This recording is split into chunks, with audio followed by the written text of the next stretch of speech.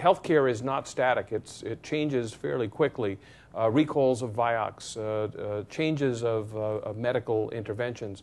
So we have to have a system that allows and enables that kind of flexibility, robustness, adaptability, interoperability. That's another characteristic of the military. There has to be the ability for very separate groups of Marines, Air Force, Navy specialists to communicate very quickly, very effectively, threat information and friend-foe information.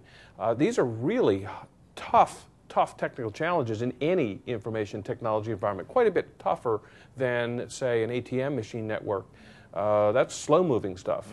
So who's going to provide it? How is it going to be provided? It's actually, I believe, a whole new cultural and social and business model that has to emerge from the very core of healthcare. Physicians and nurses come to work to care for people. Patients want to be well, by and large.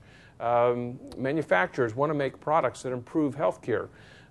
We don't have products, hospitals, reimbursement policies and systems that are aligned or make it very easy for these organizations or individuals to do their job. And so I think the next 5 years and the whole purpose of the high tech and the $20 billion is to stimulate that transformative change. And I have no doubt that information technologies have to be a critical enabler, because when the day is done, physician, nurse, patient has to make a decision at the point of care, in the moment of care, in order to really be effective and cost effective.